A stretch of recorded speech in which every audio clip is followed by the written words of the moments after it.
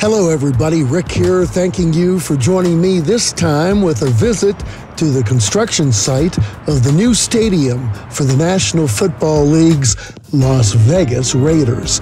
If you enjoy what you see here and would like to see more, subscribe and click on the bell for reminders of my regular post. It's what helps me to produce the best videos for you, my friends.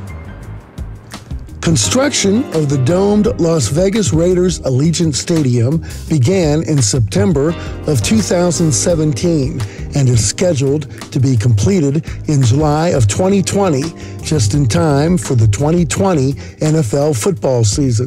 The $1.8 billion project is located on 62 acres just west of the Mandalay Bay Resort at the south end of the Las Vegas Strip and just across Interstate 15.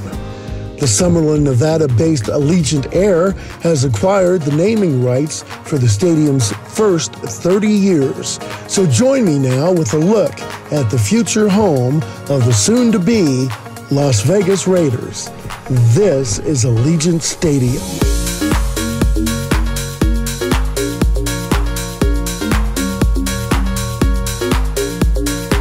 The ultra-modern stadium will be a 10-level domed structure with a suspended clear, high-tech plastic roof used in numerous other buildings around the world. The clear roof will provide natural lighting for the stadium interior for day games and air-conditioned comfort. The stadium will feature a large torch at its north end that will house a flame in honor of the late longtime team owner Al Davis.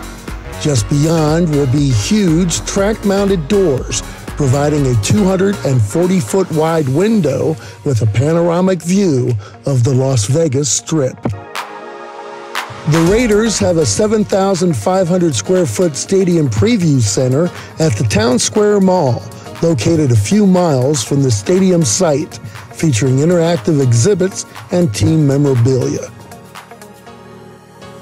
Stadium backers project that beyond the Raider games, the facility will be host to 20 to 25 additional events each year. The University of Nevada at Las Vegas Rebels football games will also be played here. In addition, both the 2020 and 2021 Pac-12 football championship games have already been scheduled.